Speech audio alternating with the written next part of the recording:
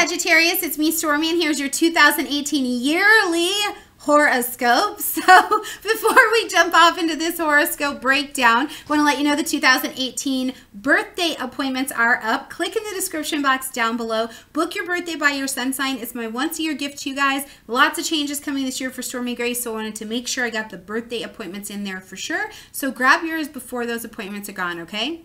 All right, Sagittarius. So Jupiter is going to be moving into Sagittarius, which is your sign, obviously, but we don't get all of that abundance delicious until the end of the year, so we better talk about what's happening first.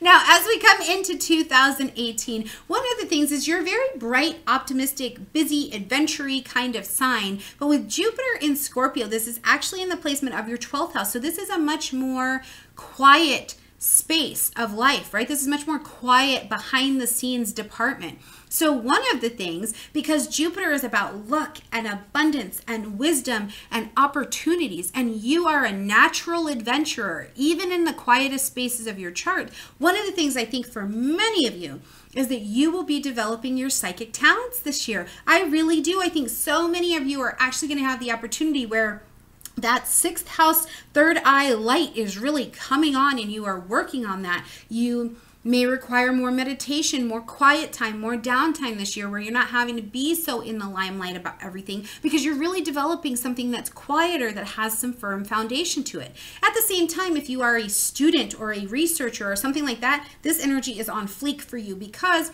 the 12th house supports research, getting to what is hidden, right? Getting to the things that are behind the scenes. So this is a wonderful energy for you to be researching. Now, we've also got Saturn in Capricorn. Now, Saturn in Capricorn for you sits in your 2nd house. So what that indicates to me about Jupiter in your 12th house is that you may also be working on a project or a plan or a design or a concept or something that you're keeping quiet. You're still developing it. You're still working on it. You're still getting it ready to put out there. Maybe you're even a little bit afraid to put it out there because you're not sure how it's going to go. So you're still just milling it over, something like that, right? That's all happening in that 12th house space as well, getting prepared at the end of the year to launch this something out there and share it with the world, which is an absolute lean in and good use of Saturn in Capricorn for you.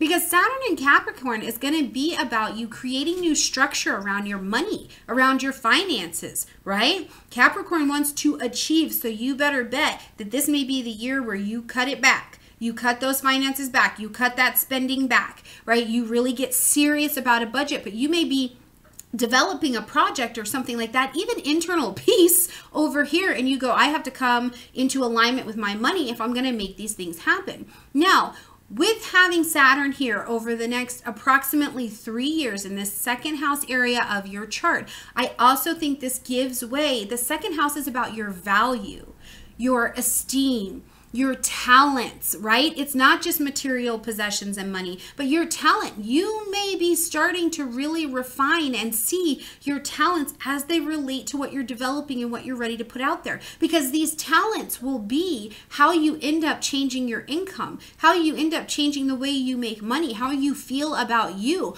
All of these things with Saturn here in Capricorn are up for evaluation, but they've got a much more serious feel to them because it's in Capricorn energy. Now, the real benefit, I think, comes to the table is that you've had Saturn in your sign for like ever, and it just got off of you, right? So you are bringing a more mature, more serious, more spiritually mature version of yourself to the table. So these changes, they may just be coming right in line where you're like, man, I'm trying to be a different version of myself. I've got to develop these things and I've got to come into alignment here. So it all seems like a very seamless process. Now, that does not mean that Saturn is any easier, but it is working towards your greatest good until 2020. And I do feel like, too, there's this air around this of just developing a psychic talent or a psychic heart level gift that you have to give away.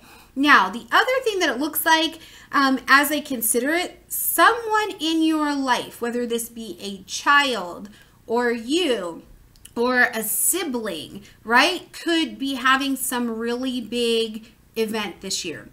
A wedding, a birth, going to college, whatever it is, you will have a financial part in it. And I think that this is also helping you see why you got to get your money life together so that you're able to suit up, be responsible for, pay for, and also have some financial serenity this year as well.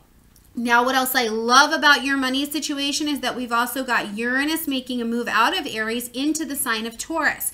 Uranus in Taurus for you is going to hit this space of the 6th house. Now, Uranus is great for unexpected, out of nowhere, immediate beginnings, immediate endings, right? So this energy snaps you out of a rut, brings new energy into your life, breaks the structures that you had. So be prepared. The 6th house is about work, health, routines, service, those kinds of things. Jobs, job skills. Maybe you see a skill that you need to bring to the table. Maybe you see that you already have the skill that you need and you haven't been bringing it to the table, right? You could be getting prepared to have a step up here. But at the same time, what I feel like Uranus brings between May and November, while we're getting this little taste of Uranus being in Taurus, is that your routine around work could change, right? You could have a new job, you could have a new job routine, you could have a new daily schedule. If you welcomed a new person into your life this year, your schedule in that sense and your routine could be changing. And I do think for some of you, this will just be a time between May and November where you actually take a job change all the way around.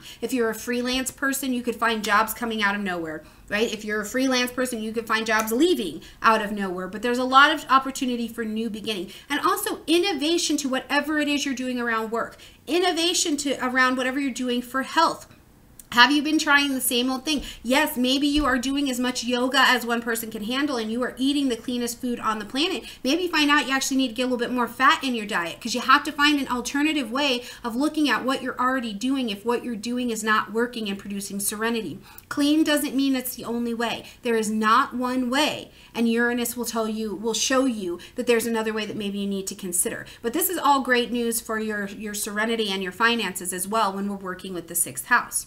Now, we've also got planets taking a retrograde, most specifically Mars and Venus. So Mars is going to be retrograde from June 26th all the way until August 27th.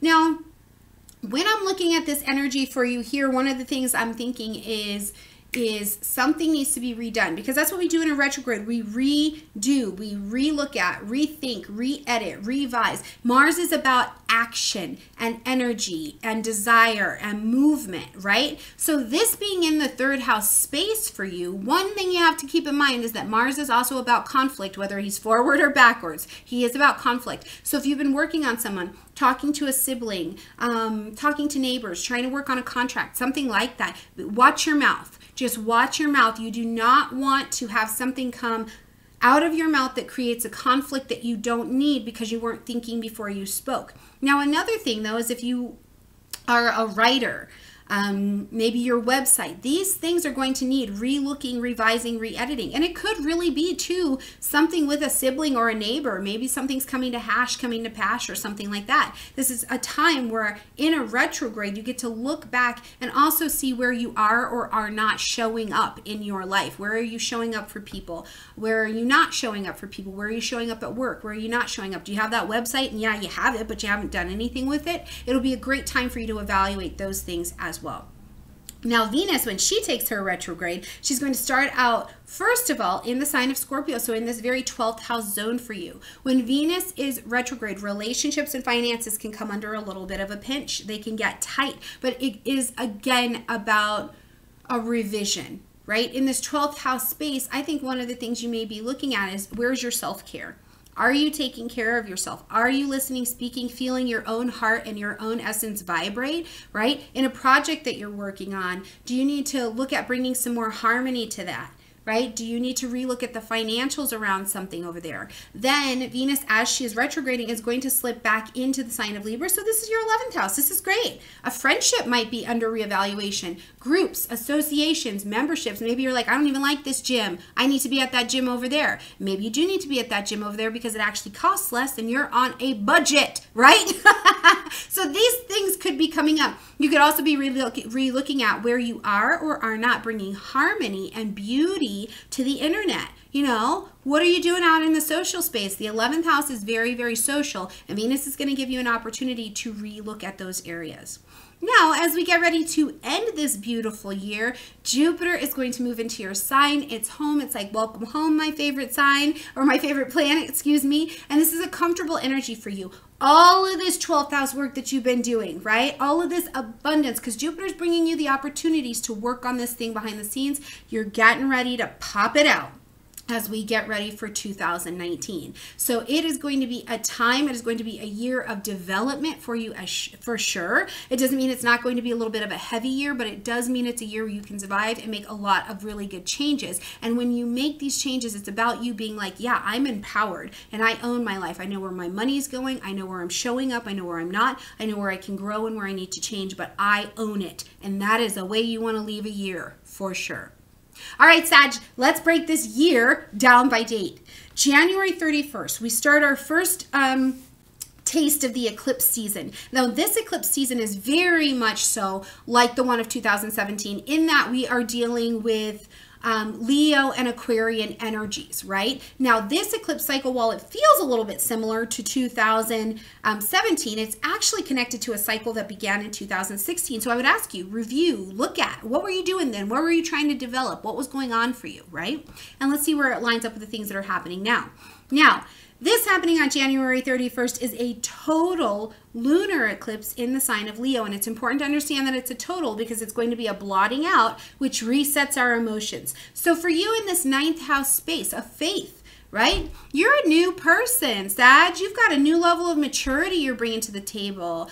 What level, what kind of leaps are you going to take this year, right? The 9th house is about faith. It's also about expansion. How are you going to get yourself out there, publishing, broadcasting, advertising, podcasting, whatever ways you can to be putting yourself out there, you may be working that angle a little bit. You could also, because you're working so much in this 12th house quiet space, be gaining education.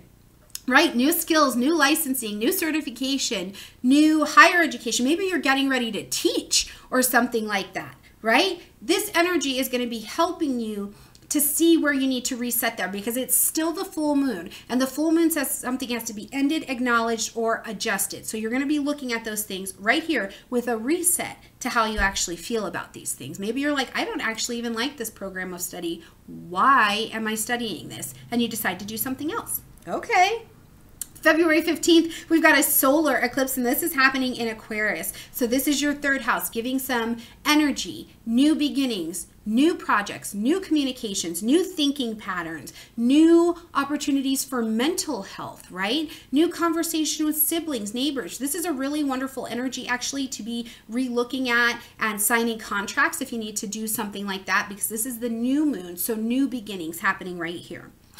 May 15th, we've got Uranus moving into Taurus all the way until November 6th, giving some light and some love to the 6th house, so the work thing. We're going to have this taste, and then on November 6th, what's going to happen is Uranus is going to retrograde, move back into Aries, right? So it's going to be here until 2019. Then Uranus is going to come back forward into Taurus, and then we get a long stint of Uranus in Taurus, about 7 years.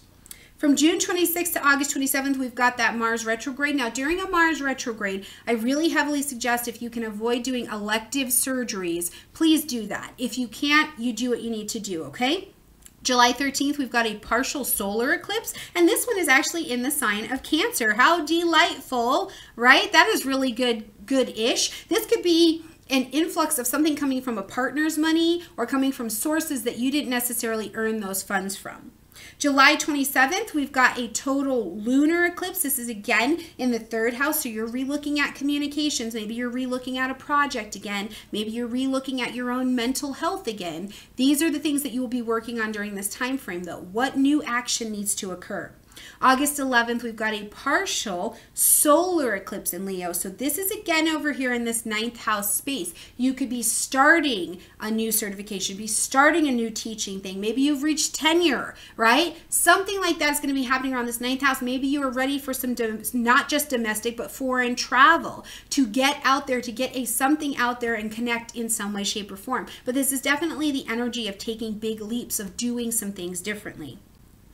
October 5th through November 6th is when we're going to see that Venus retrograde starting in Scorpio, then moving back through Libra in the 11th house before it moves on and starts going forward again in November. Then as we end the year, November 8th is the day, Jupiter moves into Scorpio. It moves into Sagittarius in your sign. We've got the opportunity to start having opportunities for you to get yourself out in the world. Get what you've been developing out in the world in a different way and start to bring some different abundance and wisdom and blessings into your life. And definitely, usually from the first house space, something connected to some finances as well. All right, Sagittarius, I look forward to walking with you every week and every month of 2018, growing with you all year long, and definitely seeing you in the one-on-one birthday appointments. So click below and make sure you snag that. Like this video, comment, share, subscribe, and I will see you soon. Bye.